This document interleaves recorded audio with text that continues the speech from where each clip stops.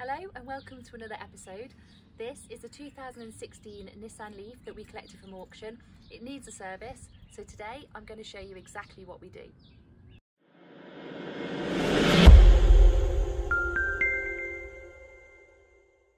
Please remember to check out our other videos and to click on the subscribe button and tap on the bell icon so you get notifications each time we upload another video.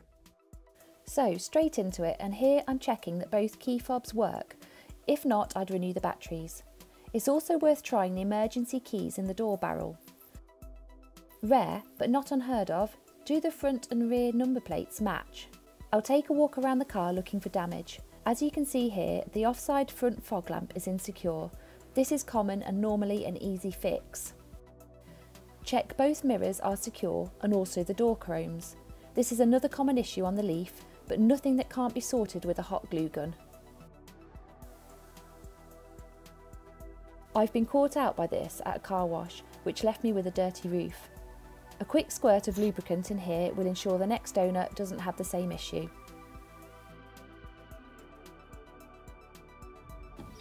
Onto the wipers, and the rear is split. It's not an MOT failure, but we'll change it anyway. 2 minutes and done. A quick check on the fronts, and these Bosch Aeros will be fine for another year. To re-secure the fog lamp, you'll need to get your arm behind the wheel arch liner. This can be tricky and may leave you with a few scratches.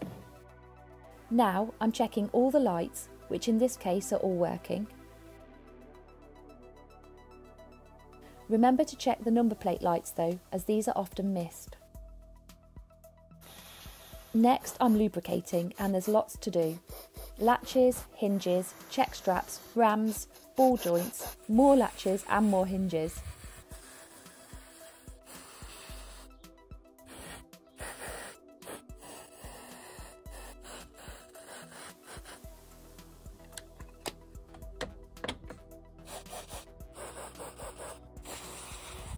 The Leaf bonnets have a habit of staying up on their own, and this is no exception.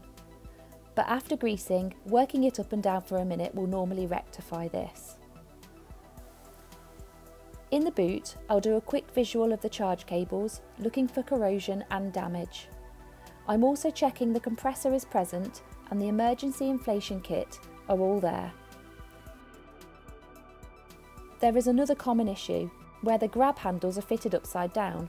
I've no idea why, but it's easily sorted. Inside the Leaf, I'm checking the seats are secure and the slide and lock mechanism works okay.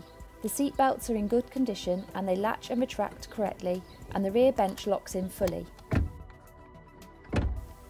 Now I'm checking the interior controls and making sure that air conditioning and heater are working. The steering column rake adjustment and all the stalks operate as they should. You can see the wipers are clearing the glass really well. Now I'm doing a quick check of the pedal rubbers, checking for excessive brake pedal travel and looking for reserve travel on the foot brake. Again, everything feels okay to me. Next we're onto the pollen filter, which can be accessed easily if you remove the glove compartment, but I prefer to use the access port. It's quicker. We're going to replace this paper filter with a carbon filter, and that will just give slightly better air quality in the cabin.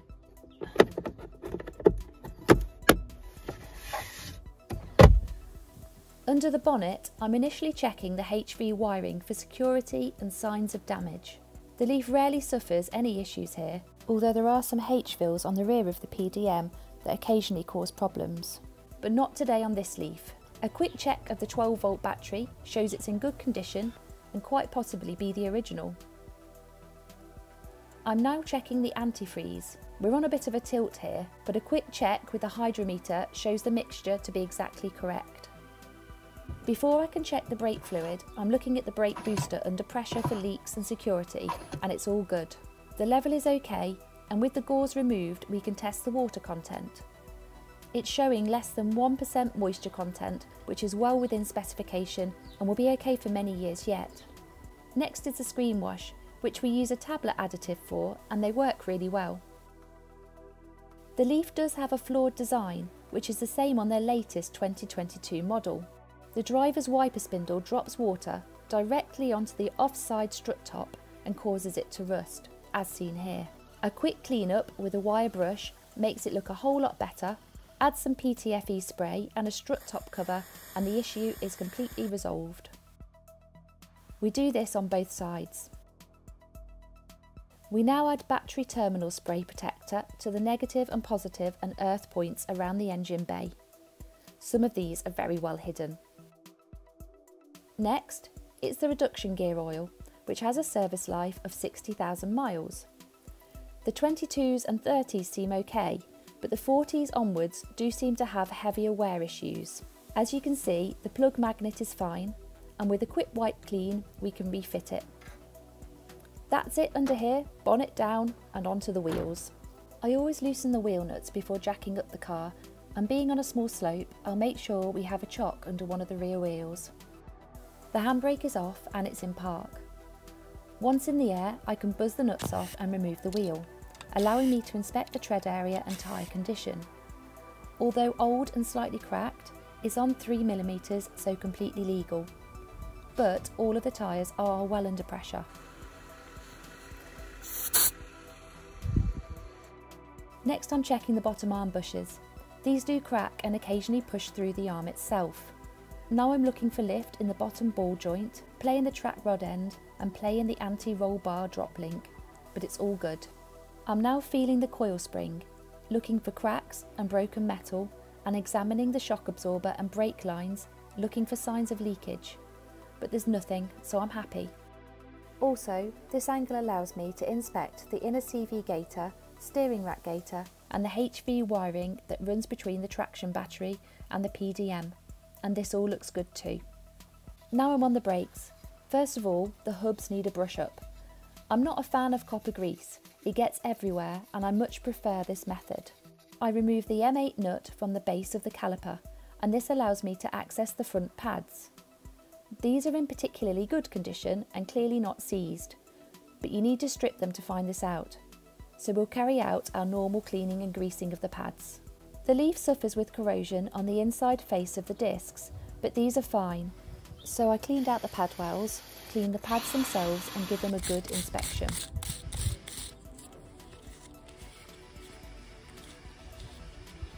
I'm now applying ceramic brake grease, designed for exactly this, which will stop the pads seizing over time and make sure the brakes wear evenly and perform properly when needed. The sliders also get the same treatment as these have a tendency to seize up too.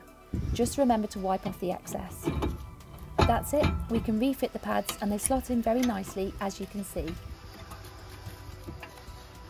I now pull the caliper down and refit the M8 nut and pop the wheel back on. Under normal circumstances without filming, each wheel would take approximately 20 minutes. Now we're onto the back wheels, and here we often find the rear brake lines covered in mud, and often much worse than this. There's 4 joints in the line that we clean up and treat as these disappear over the battery and aren't something we want to replace. Again, it's much the same on the rear brakes as the front. The outer pads come out relatively easily, but unsurprisingly the inner pad, after 26,000 miles, has started to seize and needs a couple of taps to knock it free. I clean up the fitting kit with the wire brush and then use the drill for the pad wells, and I'm taking the corrosion off the pads with an angle grinder. The grinder is fitted with a sanding disc as we don't want to damage the pad. Remember to inspect the inner face of the rear disc, which is largely obscured by the back plate. Again, I'm applying the same ceramic brake grease to the rear pads, which means they won't seize up and likely spare the owner a set of rear brakes in the future. I refit the caliper, refit the securing bolt and nip it up, and that's done. I now rotate the rear disc backwards to check for bind on the handbrake and if necessary adjust as required. However, it's all okay. I carry out a quick inspection of the rear spring and shock absorber, and as everything is okay, I'll pop the wheel back on. We carry out exactly the same process for the other side as well.